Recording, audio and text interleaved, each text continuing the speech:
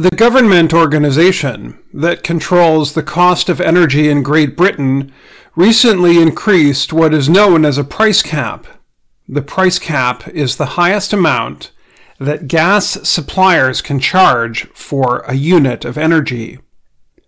The new higher cost has people concerned that they may not be able to pay for their gas and electricity this winter. Some might pay as much as $4,188 for energy next year. Earlier this year, the price cap was at $2,320. Oil and gas prices around the world have been increasing since 2021 as economies started up again after the coronavirus pandemic. More business activities required more fuel. Then, Russia invaded Ukraine in late February, creating a new energy crisis.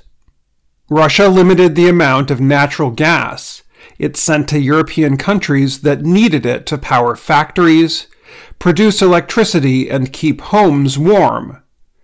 Some energy companies are charging more because they are worried that Russia might completely stop sending gas to European countries. And in Britain, prices are up because the country does not produce much gas or have a good way to store it. As a result, Britain must purchase gas often in a market where prices are high. Citibank, a U.S. financial company, believes the higher energy prices will cause inflation in Britain to reach 18% in 2023. And the Bank of England says an economic slowdown, known as a recession, will start later this year. Public health and private aid organizations worry that high energy prices will cause a catastrophe as Britons choose between keeping their homes warm and eating enough food. As prices rise, the British government plans to give people between $450 and $1,400 to help pay for energy costs. But the help is seen by many as not enough. If the government approves more money for fuel, it will probably not come until September. That is the time the Conservative Party will select a new leader to replace Prime Minister Boris Johnson.